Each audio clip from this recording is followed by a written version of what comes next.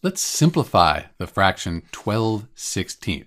So what we want to do is we want to figure out another fraction that's equal to 12/16, but is in lowest terms. So to do that, we need to find the greatest common multiple. Let's start by listing the factors of 12 and 16. So these are the factors here for 12 and then for 16. And I see the greatest common factor, the one in common that's the largest, is 4. So if we divide 12 by 4 and 16 by 4, we'll have reduced this fraction. Let's move these over here. So you can think about it like this. If we have 4 times 3, that equals 12. And 4 times 4, that equals 16.